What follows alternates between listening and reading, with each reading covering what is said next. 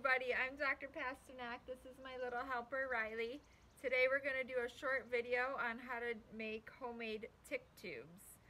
So the whole point of making tick tubes is to try to reduce the tick population on your yard at home. So now that it's spring, a lot of ticks are just hatching, and there's the little baby ones, and they attach most to mice. So as of right now, they're almost too small to attach to humans and deer, but each mouse can carry up to 100 ticks. So the whole point of the tick tubes is to try to reduce that tick population at the source. What we need is a pretty common insecticide called permethrin. So you can get this online. It's pretty inexpensive, and even at some hardware stores. So permethrin is really great at killing insects, but it does not harm animals or rodents. And so with this, what we want to do is soak some cotton balls with the permethrin and basically just stick the soaked cotton balls in a little bit of tubing. So we use PVC piping to make them at our house.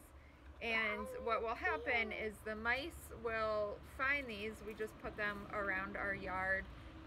We have about an acre property, and we make probably 10 of these, and we put them in the spots where mice are most likely to go. So any sort of like brushy area or our wood piles. So the mice will go in the tick tubes and get the cotton balls, and then they'll bring the cotton balls back to their nest. And with the cotton balls being soaked in permethrin, all of the ticks that are on that mouse are going to ideally die from being in contact with that permethrin. So it's pretty easy. All you need is a bag, gloves, which I would be using more protection if I was actually going to open this up.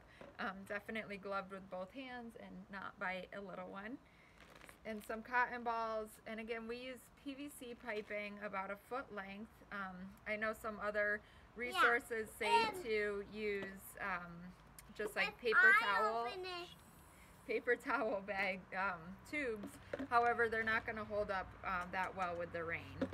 So all you'll do is put your cotton balls in your little baggie carefully and outside. The bottle for this has all the safety instructions on proper handling, but you'll just pour this over all of the cotton balls and let them soak.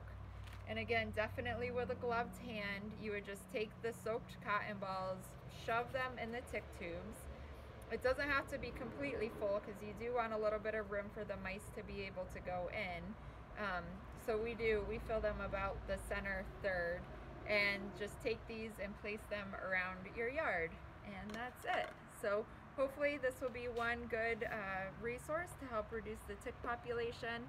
And I think it's important now that it's spring, but also with so many people spending increased time outside with all the COVID. So we hope you stay safe. Thanks. Bye.